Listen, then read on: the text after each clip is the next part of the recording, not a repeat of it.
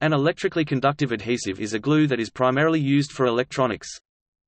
The electric conductivity is caused by a component that makes Ca, 80% of the total mass of an electrically conductive adhesive. This conductive component is suspended in a sticky component that holds the electrically conductive adhesive together. The particles of the conductive component are in contact to each other and in this way make electric current possible.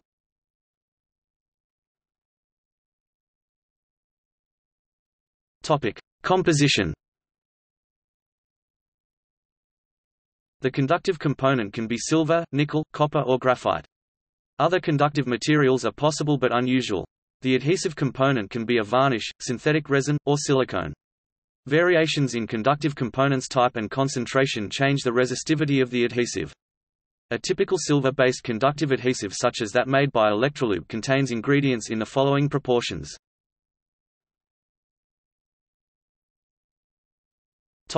Applications.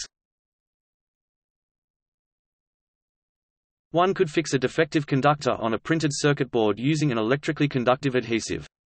In the same way, one could fix a defective rear windscreen heater on a car using an electrically conductive adhesive. If just a small current is needed, a temperature-sensitive electronic element can be electrically connected to a circuit using an electrically conductive adhesive instead of soldering. Electrically conductive adhesives can be used to paint the inner surface of plastic boxes containing electronic devices.